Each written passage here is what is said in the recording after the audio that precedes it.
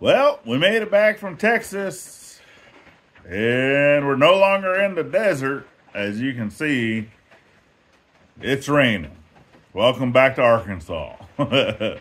And welcome back to another daily Scuttlebutt with Ivy's Family Factotum. So, we spent a week down in Texas, basically between San Antonio and then Eagle Pass. And then obviously when we were down in Eagle Pass, we also went down into Mexico a couple days, just like a day trip, just to go down for the shopping type stuff, because that's actually where Dad is from. And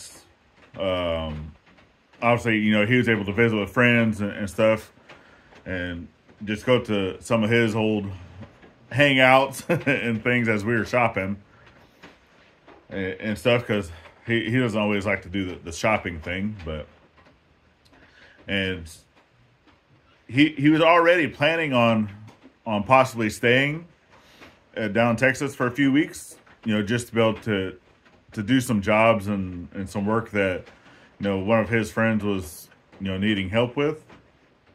So it was always, the thing was accommodations of where's he gonna stay, for the cheapest amount, basically, right? Because yes, there is family in the area, but how family gets. Someone comes to visit, and you get the staying a long time. It's kind of one of those, hey, I think you've overstayed your welcome type thing, right? But that's okay. That's all part of it, right? So I do believe that you found a place to be able to stay, that doesn't cost nothing, and be able to get some work done, get some spending money into his pocket, and such. Because just until he can find some stuff here locally, because yes, Mom and Dad are retired. Pretty much, right? They're on Social Security disability. So to be able to work, right? If you're going to work, you have to be under a certain amount. So they can't really work, a 9 to 5, type of 40-hour gig, because they make too much, and then they'd lose their Social Security disability that they need, right? Because they have enough stuff going on, with their health-wise, that they need that. So, not trying to jeopardize that with, a larger type income. So, but Dad still likes to work. He still likes to get out and do scrapping. He still likes to do, some of the different stuff. He's great at land clearing, as you can see. If you haven't seen, you need to go back and watch some of these videos that, with all this land clearing and such that we've been doing here. Majority of that is, Dad's leadership of, hey, doing it this way or doing it that way. And a lot of it is him doing it. So, but we do have all the areas cleared that need to be cleared for home building. We still have a few issues, in where the gathering house is going to be with stumps. So I'm going to start looking up, ways to eradicate stumps other than, just drilling a hole in it and burning it. And to be able to, because I do need to cut them a little closer to the ground. That way we're able to, I just want to build over it. Because obviously I'm not going to be able to get a backhoe here anytime soon, right? Obviously the backhoes that are within our YouTube community here locally are already being used elsewhere, or they've broke down or anything. They're awaiting parts and stuff like that. So when it comes to that, I'm just going to need to hire, right? I would need to hire someone to do backhoe work. And right now it's just not in the budget. Now I'm all for bartering, right? if I'd never expect anything for free, right? anybody that's going to come here, including Drew or anything like that, anybody that's going to come here, you know, to work utilizing a backhoe, it's not free labor, right? I offer up stuff from the blacksmith shop where I am more than ready to go and help with any project anywhere, you know, within the local area. So it has nothing to do with, hey, I want you to come here and do this, and then, all right, thanks, bye. No, that's not what community is about, right? It's about helping each other, going and doing this stuff, and helping out where you can with what you can. But I know the equipment is expensive, right? The upkeep is expensive. Diesel is expensive. All those things are expensive, and I get that. I understand, right? Plus, I'm pretty sure, you know, some folks are still making payments on some of these pieces of equipment. You know, so it gets, you know, to be pricey. And hey, you can't, you know, make a living, or you can't, you know, pay off stuff on a barter system. So I understand. I get it. I gotta drink some of my coffee. I haven't had any coffee yet this morning. I would say it's nice and rainy though, man. And the dogs have been taken good care of. So once again, thanks Mike over at Dogman for taking care of the pups. I think Lilu's had, well, I haven't physically went out and looked at him yet. But I know, because the girls, right, Anika is the one that takes care of the dogs. And then Gladys in the morning goes out and takes care of the dogs in the morning during school week, right? So I haven't physically seen them yet. But she's like, Lilu's looking really healthy. Because I know Mike was giving him a lot of snacks, you know, some milk bone biscuits and some different stuff, you know, other than just dog food, which is fine. You know, it's good. But she's like, she's looking really healthy. So, yeah, I think he's trying to get our dogs fat.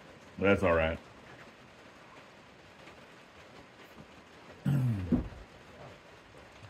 So what's on the agenda now that we are back?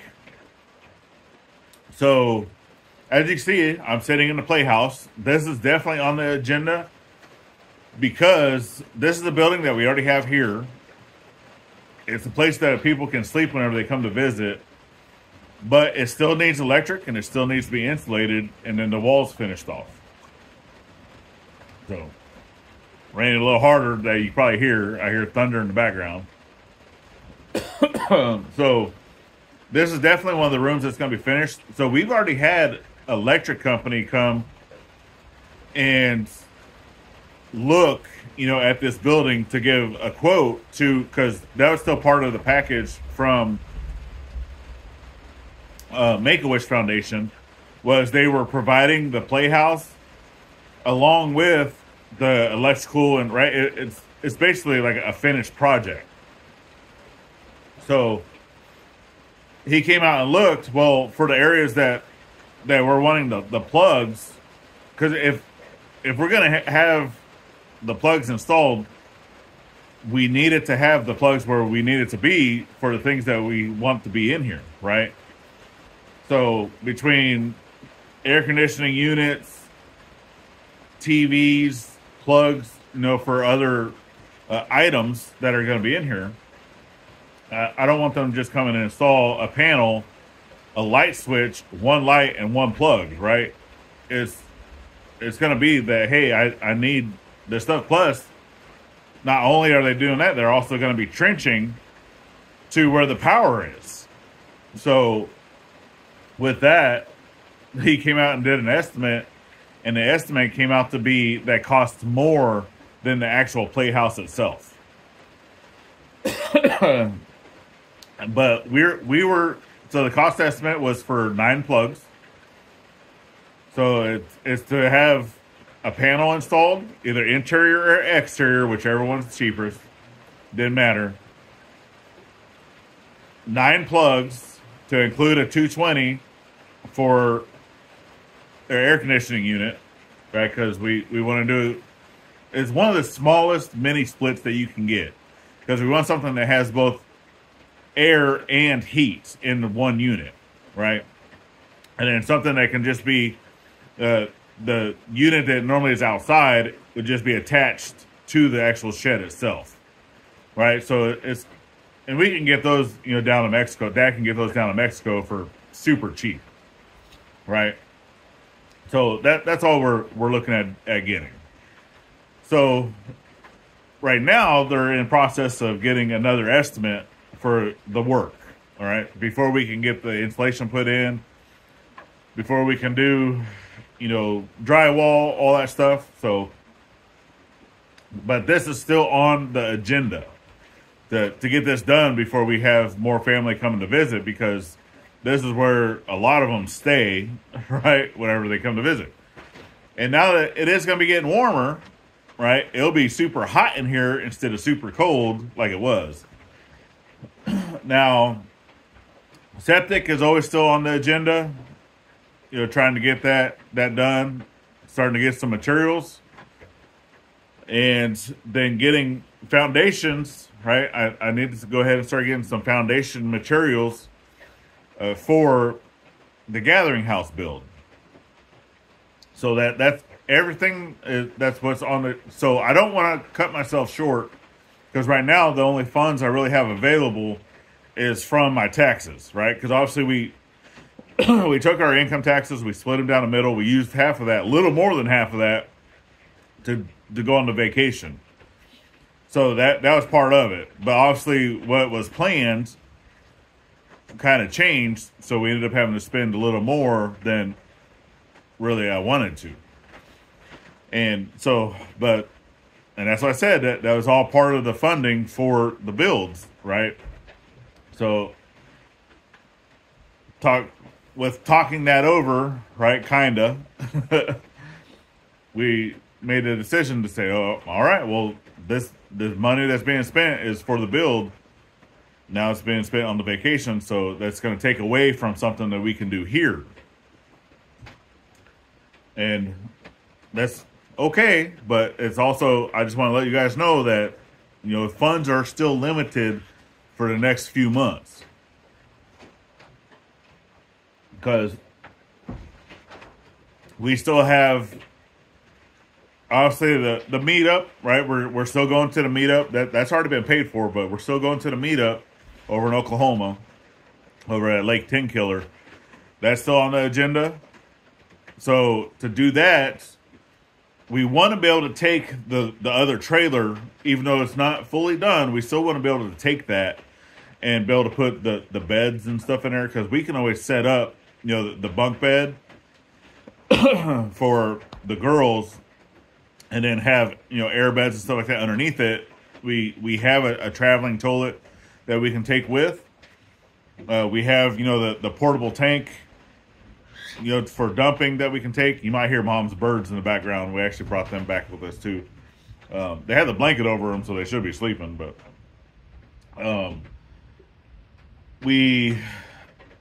we have other stuff that we want to do. But before we can do that, right, for one, it all depends.